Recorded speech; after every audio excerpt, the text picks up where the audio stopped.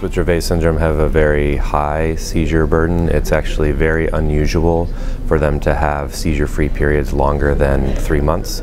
So the majority of patients are having monthly seizures, and many are actually even having weekly seizures.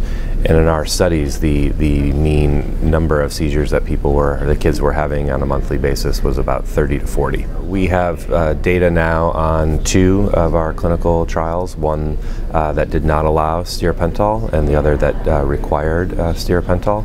And in the first study, study 1, there were 2 different doses that were looked at, the 0.2 milligrams per kilogram per day and 0.7 milligrams per kilogram per day.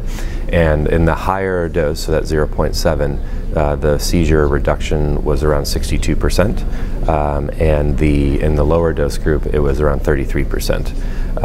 And then when we further looked at the responder rate analysis, in the higher dose group, 70% of the patients actually achieved a 50% reduction or more, and 50% actually achieved a 75% reduction or more. And then the last comment about the treatment response is that we then looked at how many patients in the treatment period actually were considered near seizure-free, so either had no seizures or a single seizure. And when you combine the low dose and the high dose together, about 25% of patients actually experienced that outcome. So we couldn't have been happier with the results.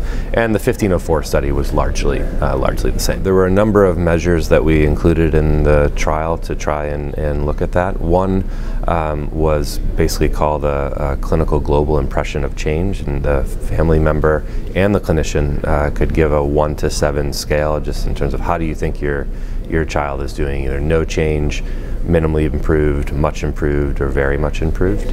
And so in the study there were a significantly higher number of patients that reported very much improved or much improved on that scale.